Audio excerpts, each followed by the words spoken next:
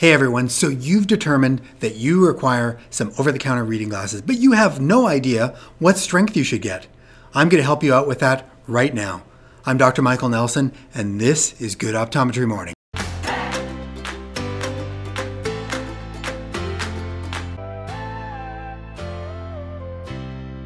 So before you can pick what power you need to know what powers these over-the-counter reading glasses actually come in.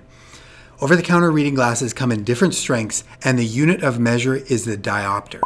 So typically, the lowest power of over-the-counter reading glasses you can find is 1 diopter, and they can range and typically go up to about 2.5 diopters. Prescription eyewear is made in 0.25 steps, and so sometimes you can find over-the-counter reading glasses in 0.25 steps as well. So you will find over-the-counter reading glasses that come in powers of 1, 1.25, 1.5, 1.75, 2, 2.25, and 2.5. Those would be the typical powers, but it's not unusual to find them at only a half diopter steps.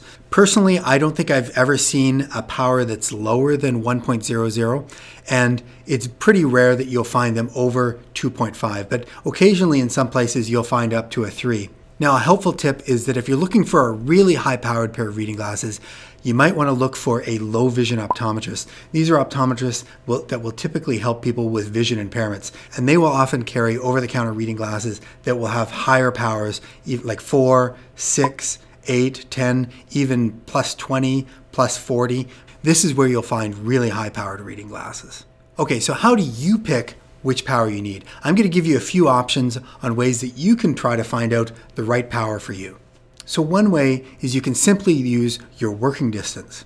So this is the distance from your eyes to whatever task you're doing. And then you just convert that distance to diopters. Now this method only really works if you've lost all your accommodation or focusing ability, or if you've had cataract surgery and they haven't put a multifocal lens in place. Typically, if you're over 60, you've lost almost all of your autofocus ability. So what you do, you measure the distance between your eye and whatever task you're doing, let's say looking at your phone, and you measure that in meters. And then you take that number in meters and you take the reciprocal of it, and that will give you the diopter strength. And then you use just that diopter strength, and that's how you pick which reading glasses to start with. Now, if you are under 60 or if you haven't had cataract surgery, likely you do have some autofocus ability left. And so this calculation might calculate a higher reading strength than you actually need. Another way is that you can use an age estimation. So you can use a chart like this, and what it will do, it'll help calculate based on your age what a typical strength of reading glasses you might need.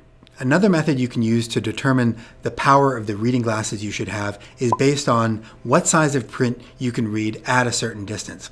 So what you need is a chart something like this. And what it has is it has different sizes of font, and then you hold it at a particular distance and you determine what you can see and what you can't see. And then based on which line you can read, it will tell you an approximate power of what you should start with. Now this requires a printed sheet with font size at specific sizes, and then you work at a certain distance. In the description below, there's a link, and if you send me your email, I'm happy to send you out a copy of one of these forms along with all the other methods that I'm describing here. Another method that you can use is simply trial and error. What you can do is you can go to the store and they have different powers, maybe bring something that you read or your phone and hold it at a typical distance that you want to work at, and then try on different pairs, and you'll find one that seems to work better than the others, and that's what you can start with. And of course, you can always visit your optometrist and they will be happy to measure the exact power that you would need for your over-the-counter reading glasses. So there are some key points that are really important to know when you are looking for your reading glasses.